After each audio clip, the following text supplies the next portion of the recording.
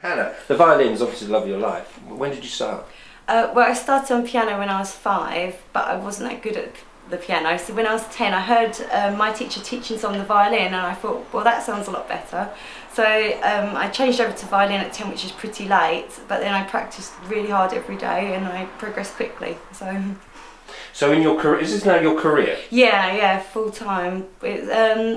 Basically, yeah, I went through my grades really quickly, and then I did my A-levels at Junior Trinity, and then I won a bursary to the London College of Music, and then you do various other things, masterclasses with different violinists, and hopefully win some prizes, and then you gradually work your way up.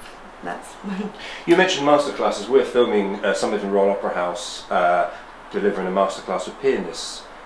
Are you always learning? Yes, always learning, and I say it to all my pupils as well. I think it was Rudy Mayhew who said that if he ever stopped being an amateur, he'd give up the violin. And I think because an amateur actually doesn't mean someone who's not very good, it means someone who enjoys the instrument and always wants to learn.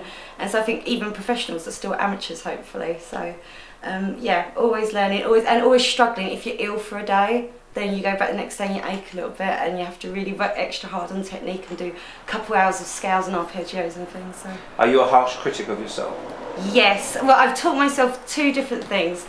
I am very hard, everyone is very hard on themselves, but you have to teach yourself to have concert mind and practice mind. In practice mind, you practice and you pick up on every little thing, but concert mind, you have to forget it all and just go out and enjoy yourself, and teach yourself to cover the mistakes, because mistakes only generally happen because you think they're going to happen. So. Young people who... I like playing my music. For me, I like playing my music and earn enough money to continue living from the music. But I don't know how I've started having sort of a mission, and I do want to bring more classical music to Thurrock in particular. We've started a music school, a training school, where we have teachers work for us teaching the violin, and I don't want to dumb down classical music at all. But we bring good composers, show them all about the composers. It is really good classical music. Anyone says I don't like classical music, there's 400 years plus of classical music.